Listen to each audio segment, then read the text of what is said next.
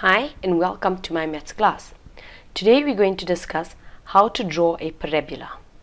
Now, before we start the section, you must be familiar with all your grade 10 work on functions.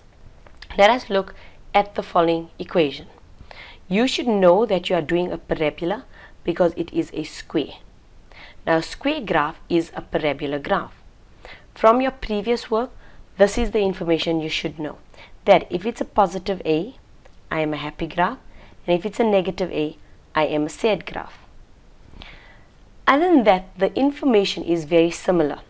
You need to do X-Intercept, you need to do Y-Intercept, and then the turning points. Now in grade 10, you knew that the turning points was 0 and Q. But what we're working with here is P and Q. Now what is our P? Our P is what is near the X, and our Q is what you know that was outside the equation. So what is the turning points of the following graph? The turning points of the following graph is 2 and 8. What is important is you need to realize that there is a minus sign there. But the standard equation is f of x is equal to a into x minus p all squared plus q. Now that is the standard equation. Therefore, the x is related, but look at the sign. The minus that we have here is the minus that's in the equation, making p a positive. If I had, just for interest sake, x plus 2 all squared plus q, the turning point then would be minus 2. Why? Because it is x minus minus 2 all squared plus q. Now x and minus is from the equation, so the p is minus 2. Can you see the x and the minus? So what are we left with? P is minus 2. Now same thing here. If we have x minus 2 all squared, then we know the x and the minus is from the standard equation. So P linking it up makes it 2. And then Q, it's plus 8. Remember, Q is the remainder. Right, now that gives us our turning points. What did this 8 actually do? When you worked with a standard graph, your standard graph is simply crossing over at 0, 0. What is the 2 doing? It's moving my graph 2 units to the right. What is the 8 doing? It's moving my graph 8 units up. Then what is the minus doing? It's turning it upside down. So you end up with a graph that looks like this.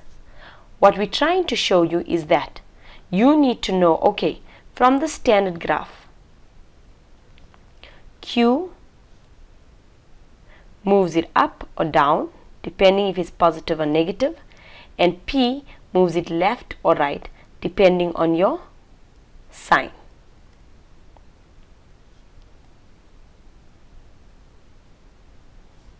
Now, going back to the drawing of the graph, the information I'm saying now, it will benefit you in understanding the information, in understanding how this is working. So it can show you more or less what should my graph look like. So at the end, you don't just draw randomly and then it looks wrong to you, but you just go on and on and on.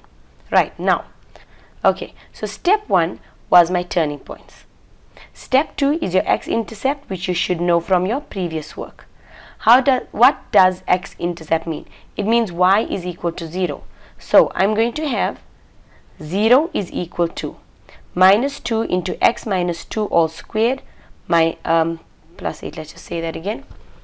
0 is equal to minus 2, open brackets, x minus 2 all squared plus 8.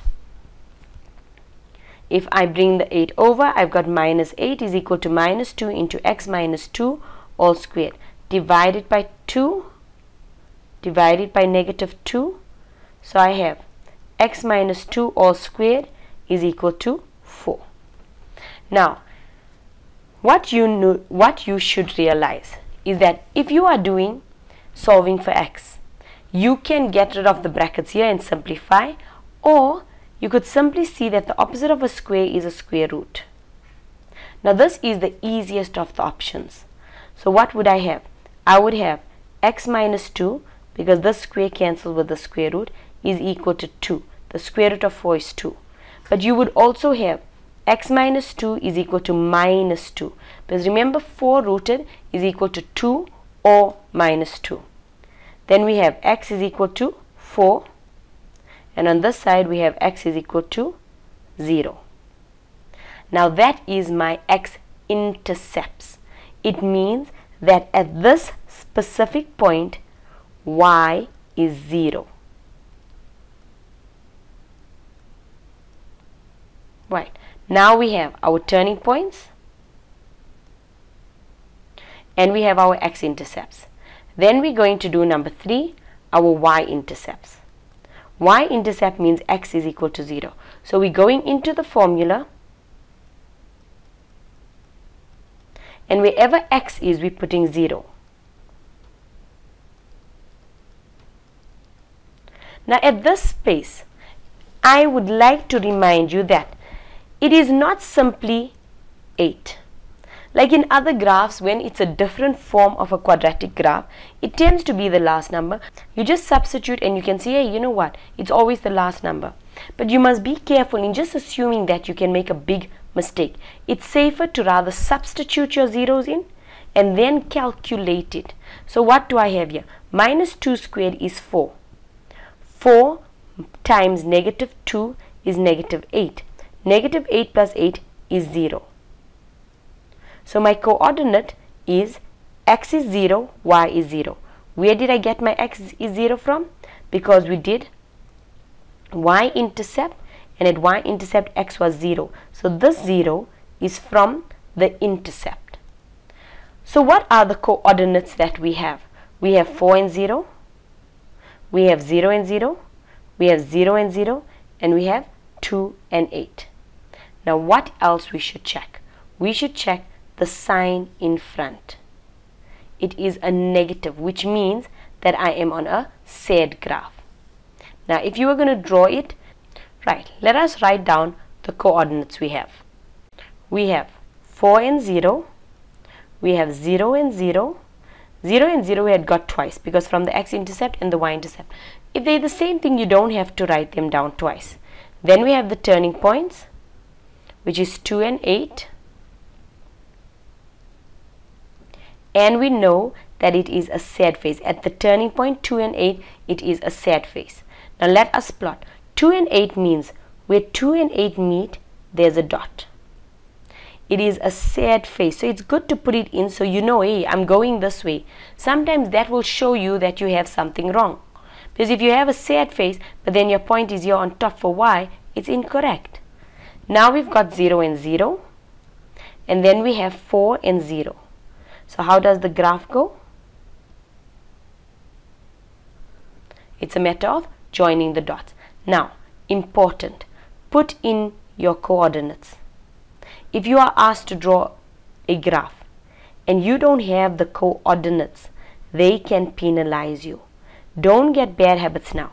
You put in the coordinates. Whether you're doing a parabola graph, a hyperbola graph, wherever you can put in the coordinates, you must put it in. Thank you for watching.